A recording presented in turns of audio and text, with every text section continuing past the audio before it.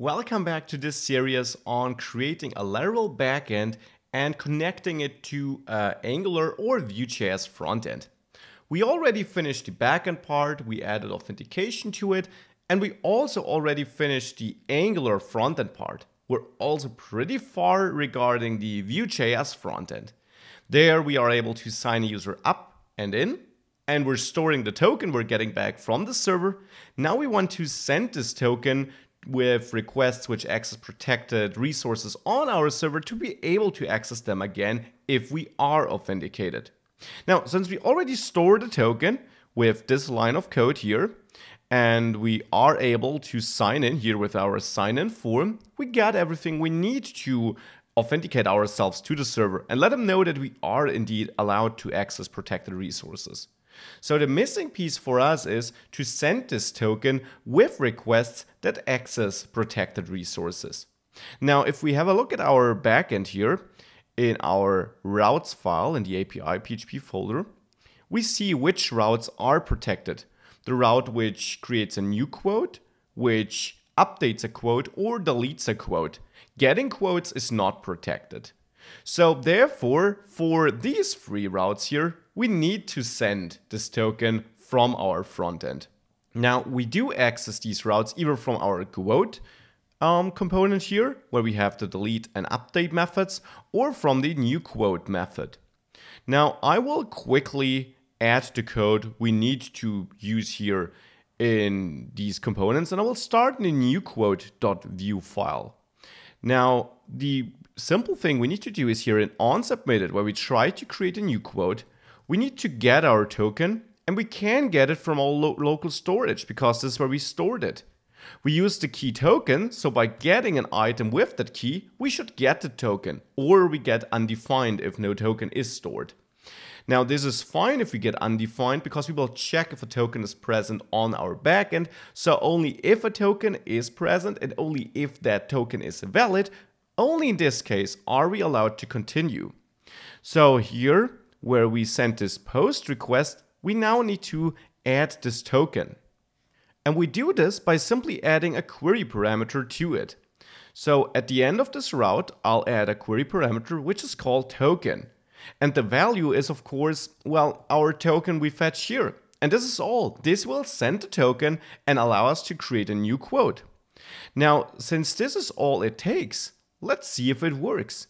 If I go back to my application here and I sign in with my sign-in credentials, this seems to work. Now let me go to the new quote page and let's create a new quote here and hit submit. And this looks pretty good. We get the created status text here, and if I get my quotes, we see the new quote. Now, if I try to delete it, it is deleted here, of course, because we update our front end before waiting on a response on the back end to give this instant reaction to the user. But you will see that we got an error message. And if we have a look at this error message here in the network tab, you see that in the end it just says token not provided. Now, of course, we could also print this more cleanly and prettily in our front end here when we catch it. That is something you could try implementing as a bonus task. I want to come back to how to add the token to not get this error message. So since we already implemented this logic here in our update quote, in our new quote component, I will go to the quote component where we have the delete and update methods.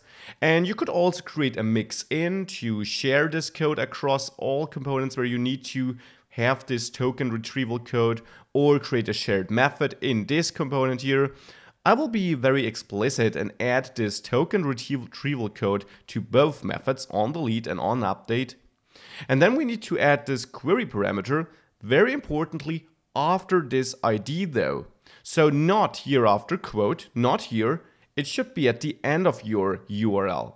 So here I will add a new string, $token equals, and then, well, equals our token. And I will copy this and paste it into this put request as well at the very end. Now with this, the token should be sent to all requests where we need to send it. And keep in mind, if you don't have the token, it will be undefined, hence you will get an error or not be able to access this. And now with that, if I reload my application and get my quotes. You see it's still there.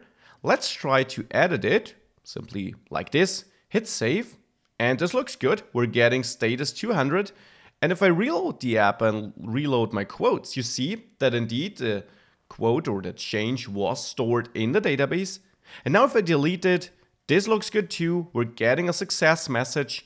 And if I try to get my quotes again, it's not coming back because indeed it was deleted. So sending the token from our Vue.js application works too. And with that, we implemented all I wanted to implement in this tiny series.